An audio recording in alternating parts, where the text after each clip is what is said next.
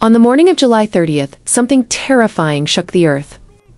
A massive earthquake, measuring 8.8 in magnitude, struck just off the coast of Russia's Kamchatka Peninsula.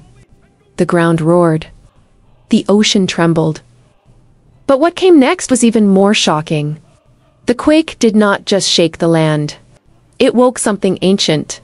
Something powerful. It woke the sleeping giants. One by one, 7 volcanoes in the region exploded into life.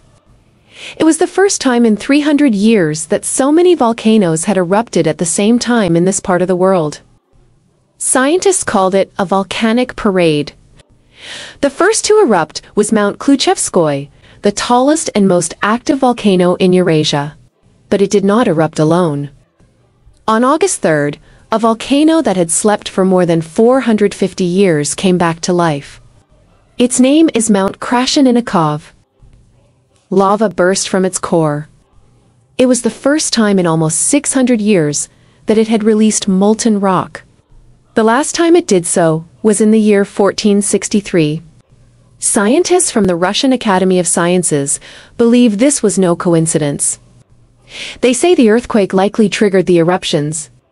It was as if the quake had shaken the magma chambers deep underground, giving them new energy.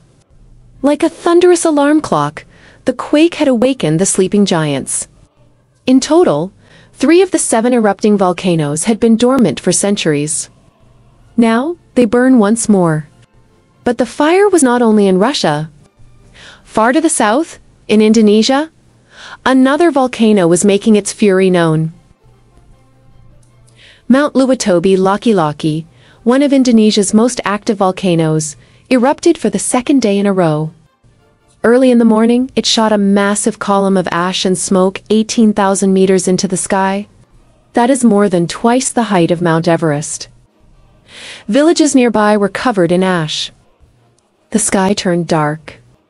The roar of the eruption echoed across the land. Giant clouds of hot gas and burning rock rushed 5 kilometers down the mountain. Some of the stones, as big as a human thumb, flew 8 kilometers into the air.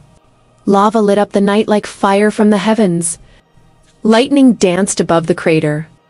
But miraculously, no injuries were reported. Officials warned that heavy rains could mix with ash and cause deadly mud flows. Villagers were told to stay alert and prepare for anything.